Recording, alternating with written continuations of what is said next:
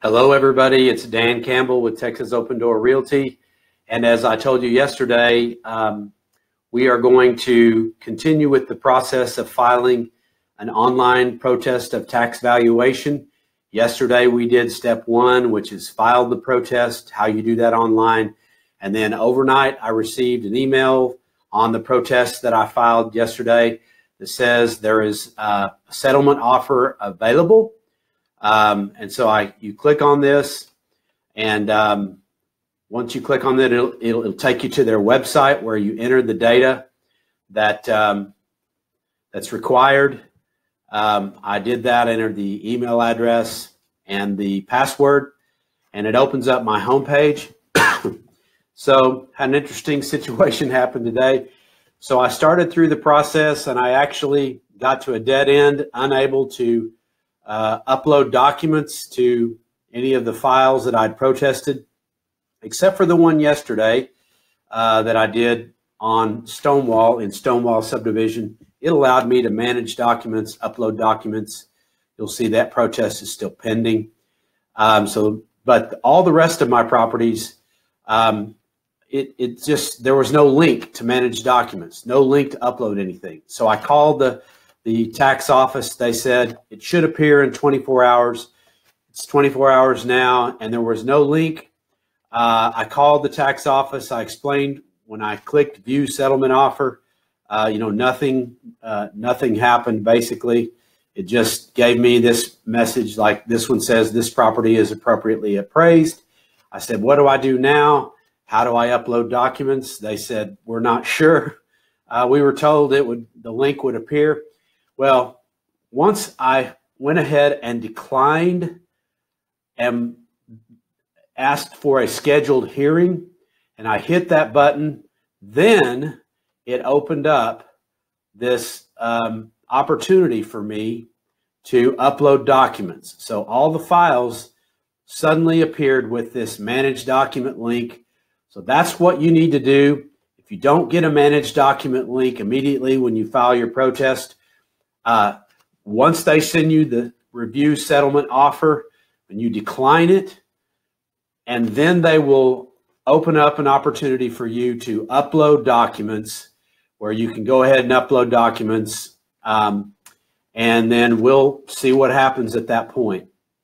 So for me, let me show you how that's going to work. So going back to the appraisal office. So I'm going to have to enter my information again.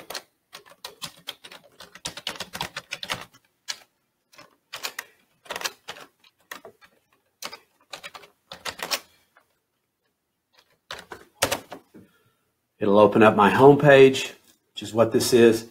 And then I can go in. I'll show you there's one property that I have not uploaded the documents yet. So it says manage documents. It's asking me to upload documents. I've already prepared my comparable sales, which I'm happy to do for you. And I'm going to upload those as a PDF for this property, which is on Sandy Koufax. And so I have two things to upload. I have a footage adjustment because I just now realized that the footage that they have been taxing me on is higher than what my appraiser said the house appraises for.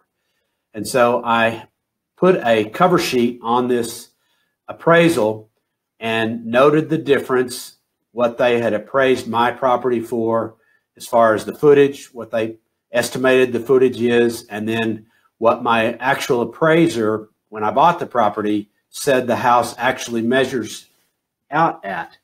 And I noted that on this cover sheet and the difference in footage. So I'm going to upload that so they'll be able to see that very clearly, why I'm including this old appraisal. And then the next thing, it's going to accept it. Oh, it says it exceeded the maximum file size. Well, I'll have to go back and shorten that, make that file size smaller. So I'll do that in a little bit, but I also am going to upload the comparables for this.